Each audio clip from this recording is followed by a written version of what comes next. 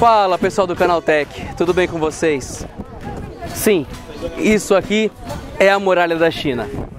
Tudo isso aqui atrás, isso é a muralha da China. Inclusive aqui e tudo mais. Ainda estamos na China a convite da Huawei. E um adendo para vocês, eu nunca imaginei que fosse tão difícil subir alguma coisa quanto isso daqui, porque cada degrau é metade da sua perna de tamanho e eu nunca fui avisado disso. Mas tirando a muralha da China que está aqui ao nosso fundo, no segundo dia de visita à China, nós estávamos ainda em Guangzhou indo para Dongguan. Então a Huawei lá nesses dois lugares, que seria um puta polo industrial da China, mostrou pra gente mais coisa. Só que também não pode filmar, porque era a fábrica, a linha de produção, onde eles fazem o Kirin 970, o chip da Huawei, customizado, feito por eles, com inteligência artificial dentro do chip e tudo mais. Então obviamente é um puta segredo industrial, você não pode entrar lá. Só que, além disso, que é o que vocês sabem, Huawei P20 Pro, smartphone e tudo mais, eles fabricam muito mais coisa, eles pesquisam muito mais coisa e... nossa, que vento! A muralha da China é muito alta, caso você esteja se perguntando, por isso tanto vento. Mas tudo bem. Então, além de fazer chips, eles fazem muita pesquisa e tudo mais. E uma das partes interessantes é que indo para longe de Shenzhen, que seria o polo industrial e tudo mais, tecnologia Vale do Silício da China, fomos para Dongguan, que é um lugar afastado, onde eles estão construindo toda uma cidade só da Huawei.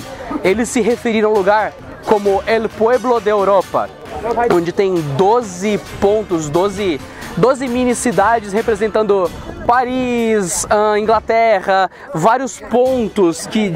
na Inglaterra não, né? Porque Inglaterra não fica na Europa, enfim.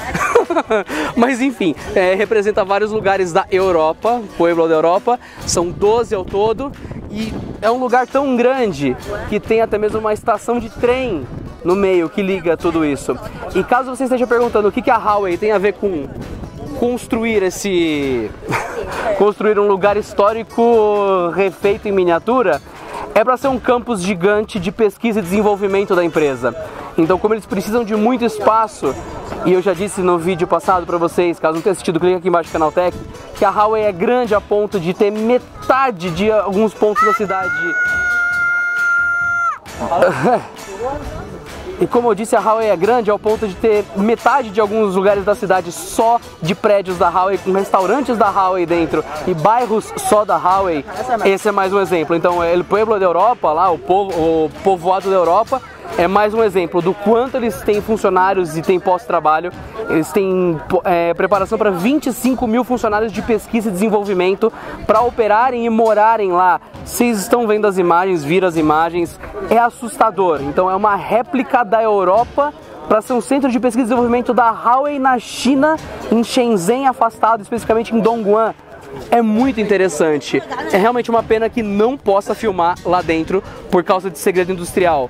Mas olha, é bem impressionante. E dentro da linha de produção, um detalhe importante, que também não tem filmado, mas vale a pena falar pra vocês, é que muita coisa é automatizada. Então tem vários robôs totalmente autônomos, que não tem ninguém controlando, que ficam passeando pela fábrica, coletando peça, entregando equipamento, pegando coisa pronta, entregando pra embalagem, essa coisa, e fica eles tocando umas musiquinhas. É muito interessante imaginar a China, uma maravilha do mundo antigo, com tanta tecnologia e ao mesmo tempo, tanta história ao mesmo tempo. Novamente, se vocês subirem a muralha da China, vocês vão entender um degrau do tamanho da sua perna inteira. Não é só porque eu sou gordo, é lógico que eu sou gordo, é ser difícil subir uma escada, mas isso aqui é acima do normal.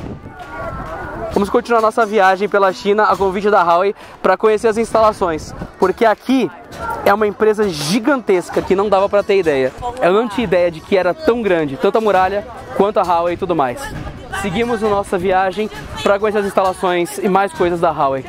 Essa foi a muralha da China, comigo aqui para vocês. Até mais, gente.